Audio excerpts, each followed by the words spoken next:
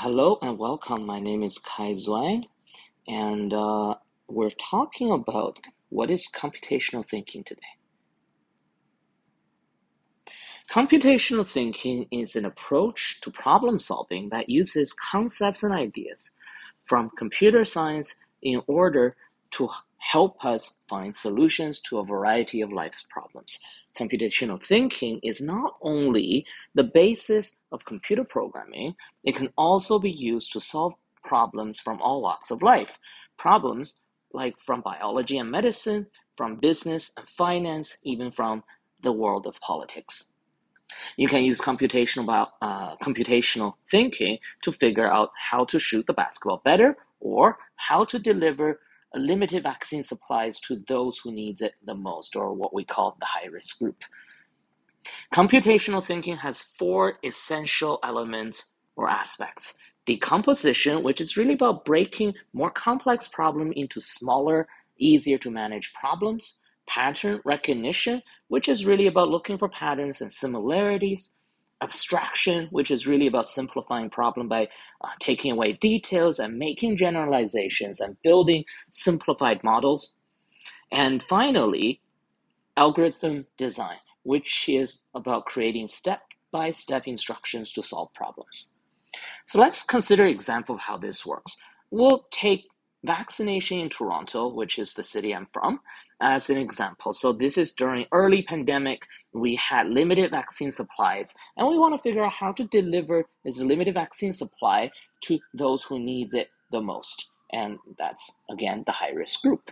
So with the composition, we'll break a more complex problem of how to deliver vaccines to those who need it into three simpler, easier to manage problems.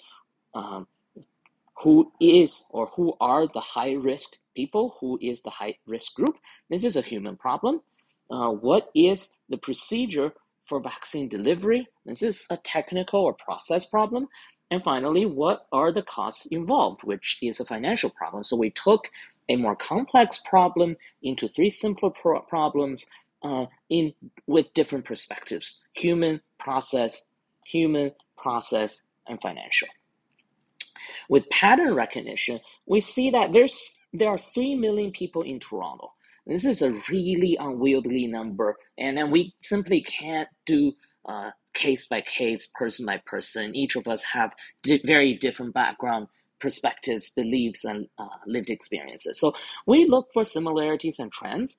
And let's say hypothetically, we can break down people in Toronto into 5 demographic groups, and because they have similarity in their pattern. So yellow A, blue B, green C, purple D, and brown E.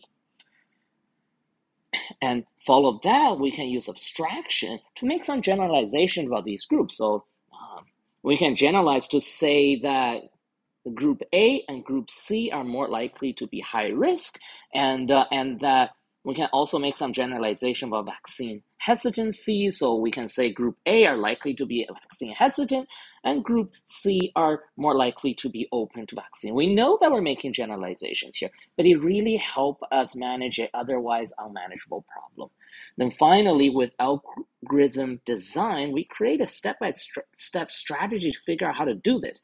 So whenever we have a person, we'll kind of run through this algorithm. If this person belongs to blue, brown, or purple group, they have to mask up and wait. Otherwise, if they're of the green group, they're already open to vaccines. Let's get them vaccinated. If they're from the yellow group, then maybe we have to do some education informing campaign, and maybe then they will be open to get vaccinated. I want to make one clarification, is that computational thinking is not thinking like computers. Tools do not think, people do. Computational thinking is more like thinking like computer scientists. That said, computers are powerful tools for repeating simple tasks very, very fast. So we can use computational thinking to generate solution strategies. And finally, pass these solution strategies to computers and let computers do the heavy lifting. Finally, I want to say that computational thinking is one of many overlapping and complementary approaches to problem solving. Other approaches include design thinking, systems thinking, and there are many. And we need all of these different approaches and different perspectives if we want to grapple with the complex challenges presented to all of us in this brave new world so we can together create a thriving world for all. Thank you very much.